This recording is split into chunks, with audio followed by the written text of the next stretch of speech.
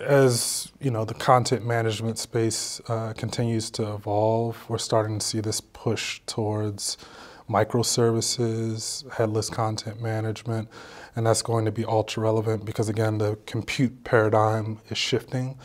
More channels for compute are coming into the fold, so the need to get content to various channels is becoming increasingly relevant.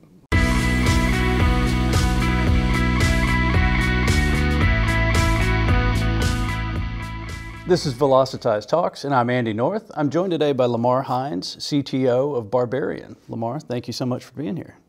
I'm excited to be here, glad to connect. Let's just start with your new company, Barbarian. You joined recently. That must be exciting. Tell us a little bit about Barbarian and the value proposition they bring to the market. Absolutely. At Barbarian, the core focus is about really integrating creative and technology to help drive brands as we move forward. So there's a strong focus on looking at creating the next generation of direct-to-consumer experiences, and I'm very excited to join the team. Tell me about the Barbarian Labs that was announced recently. That's under your purview, and it sounds like an exciting project.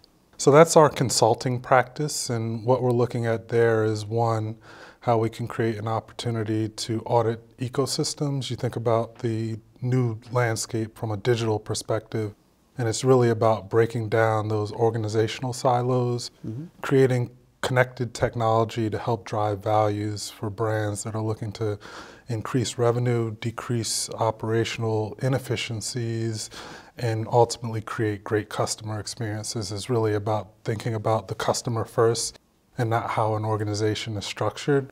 So a lot of the audit work that we're doing is looking at that customer experience holistically and helping brands level up there. So that's one key value proposition there. In addition to that, we have more focused innovation sprints that are focused on very specific tactical things and helping to accelerate delivering those things, whether that be a product or service. And then the last piece is really rapid prototyping, looking at how emerging technologies can get integrated into what brands are doing. That's exciting, and it's interesting that organizational silos would be a technology issue with some of your customers. How are you breaking some of those down, and what's been the result? Yeah, I think it's thinking about that on three levels: people, process, and platforms. So how do you create connective tissue between those concerns? And then ultimately, how do you let technology sit under that as a foundation to connect people to allow things to run in a seamless fashion? Are there any technologies in the market right now or on the horizon that you're really excited about and looking forward to working with? I think the rise of customer data platforms and customer experience management, when you're thinking about creating an opportunity for data governance, and when I say that, it's thinking about the data supply chain holistically. How do you activate data across marketing and ad tech? How do you sanitize data? How do you reconcile consumer records when you think about all the different channels that a brand touches with the consumer? How do you bring that together into a seamless experience? And I think there's going to be a lot of value in driving the future of customer experiences through those platforms.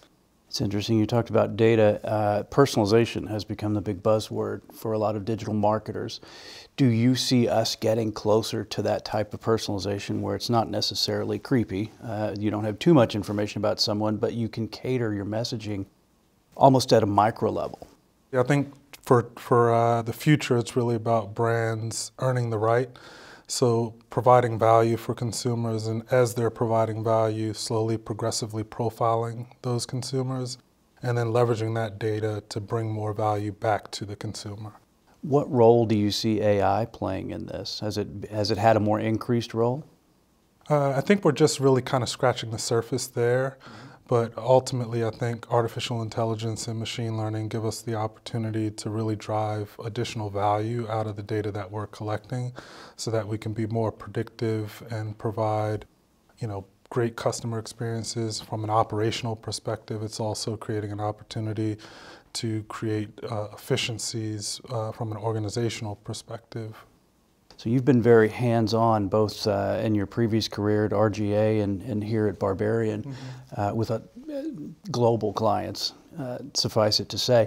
What are some of the challenges that you see coming up for them, both for them and for Barbarian from a technology perspective? I think it goes back to, the conversation earlier where it's like, one, how do we make sure our technologies are connected across the organization to drive great customer experiences? And then from there, it's thinking about that, customer journey holistically. How do we, go from A to B, device A to B, platform A to B in terms of where someone's activating socially or what they're doing offline in a retail store or a pop-up location. Yeah. As CTO, your role is to sort of make the technology seamless so that the marketers can get their messaging out there, provide that user experience. What types of challenges have you seen making that technology seamless so that it's not in their way, it's no longer, we've got to overcome the hump of the technology before we can start marketing? Yeah, I think that really comes down to, as technologists, ensuring that we really understand what the business needs, what the business outcomes brands are seeking, and then also, most importantly, just listening to what the customer is looking to get out of the relationship. Switching gears to open source as a topic, open source has become a hot topic in the industry, obviously, on a variety of levels, starting with Linux and moving on to a variety of different open source projects. Where do you stand on using open source versus proprietary? I think it would probably depend on the use case, but do you see the pros of using open source?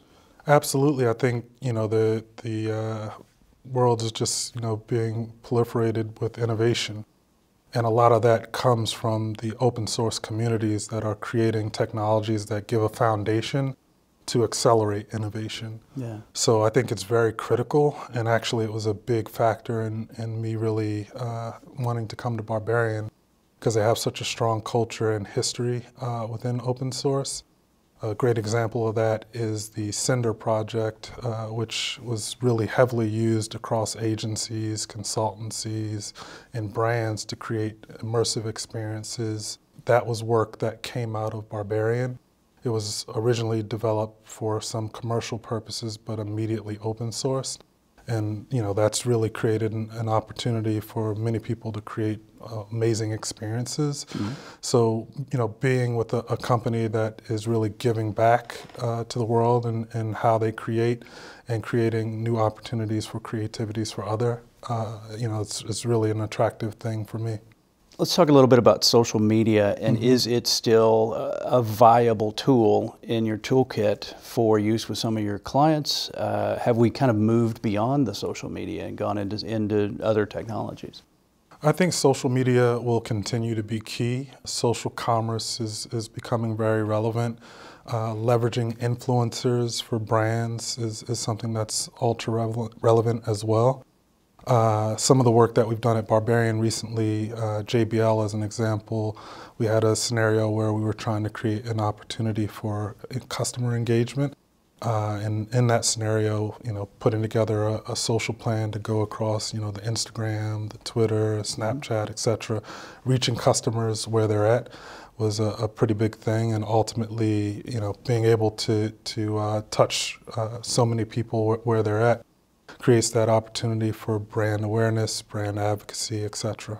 There are some in the industry that have suggested that the website is on the wane and has fulfilled its purpose, and new technologies will soon replace it. Where do you stand on the current status of the website and where it's going? I think it will continue to be relevant, but it will change form. I think part of that is the transition in the computing model. So we went from the desktop computer to the mobile phone and tablet, and what we're seeing now is the emergence of augmented reality and virtual reality. And I think with that new computing paradigm, we're slowly going to get from the phase of infancy to a scenario where AR and VR are really penetrated across the market and widely used. And I think it's kind of the Zach Morris phase, the big cell phone.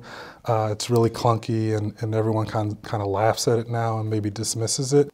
but I think will become very relevant. It'll become much smaller, and 5G will play a pretty critical role in that, in being able to serve up content in a more seamless fashion to a smaller device over time. I want to drill down into that a little bit, because 5G has been a huge topic, obviously with China sort of taking the lead with it, and the U.S.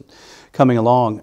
What do you think 5G, what sort of changes will 5G bring, and what will that enable from a marketing standpoint?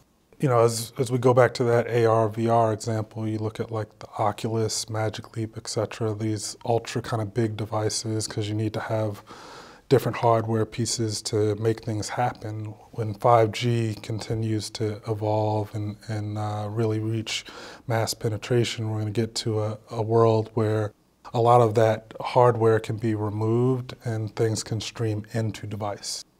So I think that'll play a pretty critical role in helping to make augmented reality and virtual reality something that's ubiquitous. That's exciting. Do you see Barbarian Labs getting into that anytime soon? Absolutely. We've already done a lot of work with rapid prototyping for our clients, and innovation sprints that we're doing with clients are starting to focus on those areas as well. Recently, we did something for JBL around the Snapchat lens as an example, which led to a lot of engagement for the brand. That's awesome. One of the questions we like to ask our guests are, is there a book, a blog, or a podcast that you'd like to share with our viewers? The Andreessen Horowitz A16Z podcast is definitely a favorite of mine.